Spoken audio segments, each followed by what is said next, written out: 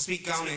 Reppin' KC till I die. We been to town. You know Westport to 18 and Vine. It's going down. We support the town. We don't hate. That's not allowed. We just on the come up like the next man on the come up. Two hoes. Mr. Fisher kicking back from FEDDY, Reggie. Whenever they show up on the scene, you know they ready. Ed in the background. You don't really see his face. He the man with the plan on the move every day. If you got something to say, come speak on it. Come speak on it. Happy little thing. We be on it. If you ain't heard of us, get up on it, get up on it. We do our promotion, come be on it, come be on it. If you got something to say, come speak on it, come speak on it. Happy little thing, we be on it, we be on it. If you ain't heard of us, get up on it, get up on it. We do our promotion, come be on it, come be on it.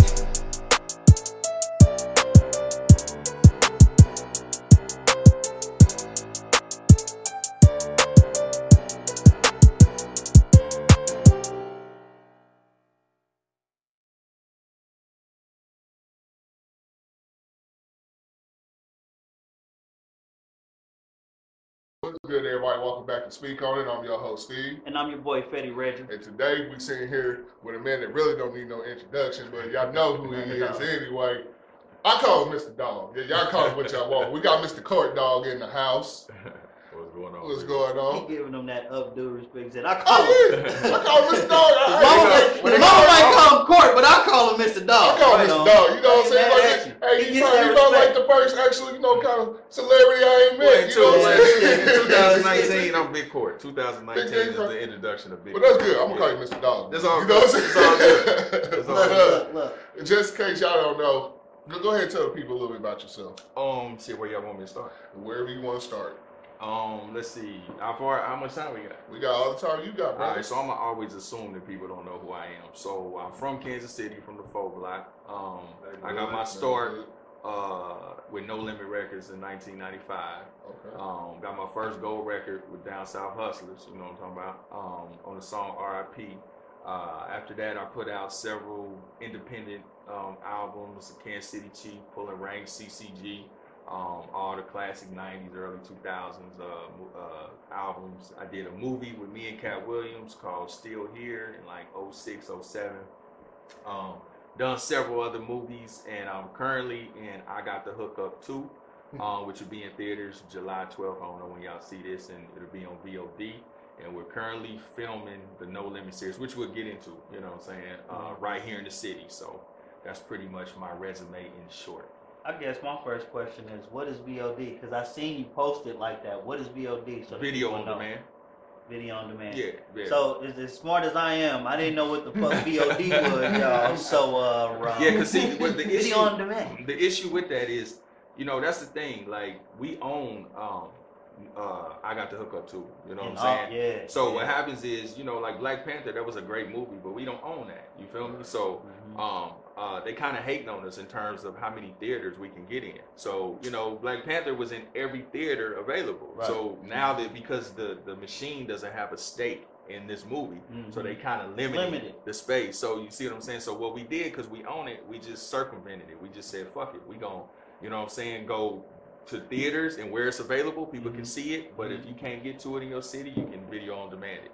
So it's still available, you know what I'm saying, July 12th. And y'all still gonna make the Guinness Book absolutely. World Records. Yeah. Simply off of what the vision was. The vision, I guess, you all had was to put how many characters? Well, that wasn't necessarily the goal, but what we did to circumvent how traditional movies are made. See, that's the thing. I mean, and this is really is a testament to P's genius, you know what I'm saying? So what he did, he took, you know, social media stars and said, okay, you know, let me take them and let them do them. Because see, Hollywood, I live in Hollywood, so they're not gonna allow, you know, people like DC Young Fly and Fat Boy, they're not gonna allow them to just be them. Right. You know what I'm saying? They're gonna have them stick to the script, make them be who they want them to be, and you know what I'm saying? So, and he understands what our culture is, you know what I'm saying? And so he gave a lot of underdogs chances. I mean, it's like 147 speaking roles in the movie. You know what I mean? And then with all these social media stars, he circumvented the traditional way of having to spend a big budget on promotion, because we got over 200 million followers. You know what I'm saying? With everybody collective. So everybody just promotes to they, you know what I'm saying, to their people. Yeah. So, you know, that's the how beauty it go. of that. Yeah. Ooh, yeah, that's how it go. Yeah. That's dope. So what made you want to jump in the industry? When you talking about back in the day? Yeah. You know what, man? I was always just a dreamer, dog. Like, I think because I was an artist, I could draw really well, and I used to write my mother poems and shit. So I think naturally, when you're some type of artist and then writing poetry, you're naturally going to transition to some type of written form of expression. You know what I'm saying? So I think, you know, I grew up on Ice-T and NWA and Eazy-E. So I think with me already having that artistic, you know, predisposition, you know what I'm saying? It just I started getting into rhyming and shit like that, like in the late 80s, early 90s. You know what I mean? So then that's when I hooked up with my partner Cisco and we formed the group CCG, you know. And CCG was actually like the Wu-Tang when we first started. It was like 30 of us, you know what I'm saying? And it whittled down to just me and him who really wanted. And we had Dank Nitty too. Shout out to my homeboy Dank Nitty. He was a part of the group for a spell as well. And you know, that's how it started really, man. Just, you know, already being artistic, you know what I'm saying? So. Okay. Let's talk about the No Limit series. You're shooting it here in Kansas City. Right. Well, what is your goal to make your show different from others? Because it's shot in Kansas City, you know what I'm saying? I mean, if you look at, this is the thing about Kansas City, you know, our city isn't really, let's just keep it 100. Nobody gives a fuck about Kansas City except people from Kansas City, you know what I'm saying? For whatever reason, our city is just not recognized as a sexy city. You know, we not like New Orleans where our culture is celebrated, or LA and New York, you know what I'm saying? Even St. Louis get more, when people say Missouri, they think of St. Louis, which pisses me off because we're a bigger city, you know what I'm saying? Right. But at the end of the day, I never heard that one because when people usually say Missouri, they think Kansas for some reason. Well, when you say you from Kansas City, they say Kansas. They associated with Kansas. With Kansas, right. But I'm saying when people think of Missouri, if I say like I've been in LA, they always with St. Louis. That's the first city that comes up. Period. You know what I'm saying? Period. Yeah, no matter where you go. But not just because of Nelly. I'm saying just St. Louis is always just for whatever reason had that popularity. You know, Kansas City we get slept on. Except for before we was born. Like before we was born, like this was really one of them spots that motherfuckers. No, came absolutely. to. Absolutely. It has a rich heritage. It does, but it's got to be rejuvenated. Right, sure. right. Sure So what I'm saying is, like, say for instance, when you look at, and this goes back to your question, when you look at the movement that Atlanta has, the movement that Miami has, what it is the public fall in love with their culture. You know, they fall in love with the slang, the fashion, the sound. You see what I'm saying? That's why I be preaching we have to get our own identity and our own sound. Yeah. You know what I'm saying? We got to make what we do cool, how we dress, how we talk. You know what I'm saying? So, like The Wire, when The Wire came out, I didn't give a fuck about Baltimore. I didn't even pay no attention about Baltimore. Yeah. But when I started watching The Wire, it made me say, damn, I wonder what Baltimore like. You know what I'm saying? So that's the same thing I wanted to do for Kansas City with doing the No Limit series. So that's the vision behind it?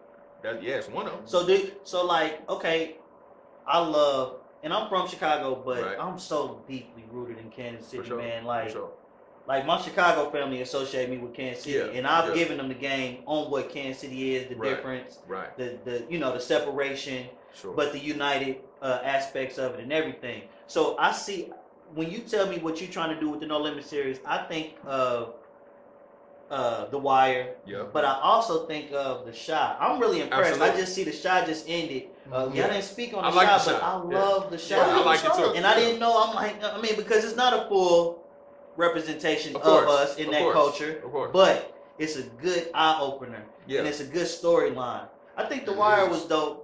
But The Wire was super dope. So that's what I wanted to do with No Limit, with the series. Like, because I think big. And then also because I know that I have inroads to distribution through the UMC company that we did with, I got the hook up too, which is Bob Johnson's company. The dude that owned BT. Yeah, for sure. So I was like, okay, let me shine a light on Kansas City. Let me make it, let me introduce the world to how we get down and our culture and different things like that. So that I could have shot it in LA. You could have shot it anywhere the hell. You could have went to Atlanta. Atlanta's giving out, don't Atlanta give out money? Yeah, they do. Yeah, they do. Yeah, I'm hip. I'm hip. So Atlanta give out money for what? Atlanta gives out, I mean, certain cities give out money. Incentives. They give out for shooting your movies in their cities, they man. do. Yeah. So I shot it here. It actually doubled the budget. You know what I'm saying? Man. But that's what I'm saying. Like, people don't be understanding the sacrifices and the things that I do to try to do my part to help the city. You know what I'm saying?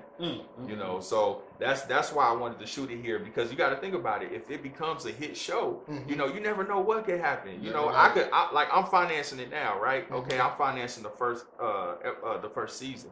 All right, say it blows up. Say Stars or anybody wants to say, damn, we love this shit. So now my budget goes to, oh shit, we give you $400,000 an episode.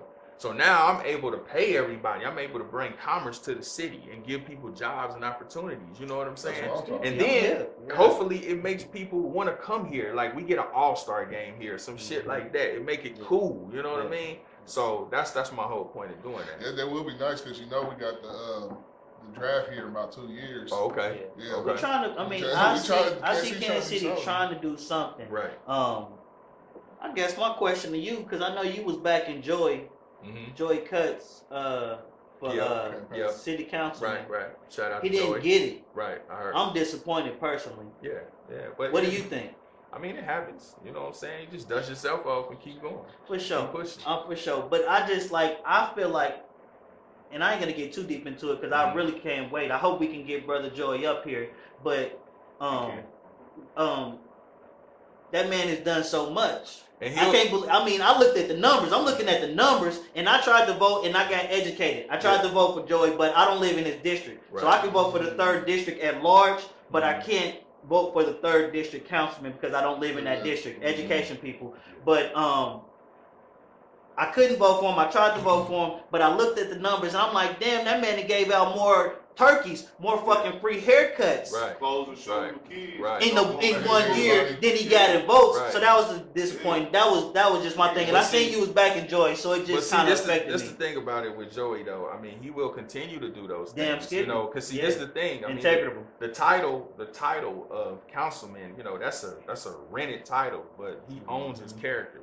Yeah. So it's just in his character to do those things that he's doing. You know what I'm saying? Yeah. So he gonna keep doing great things in the community. You know. So he just don't have a title temporarily, but he'll get it though. Damn, you know what I'm saying? Man. Yeah, I was out there helping them get votes. I was in front of all these. Yeah, man. He was all on social media. I'm just saying, man. You go get your damn.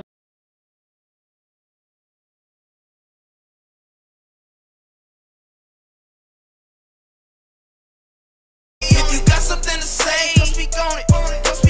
Happy little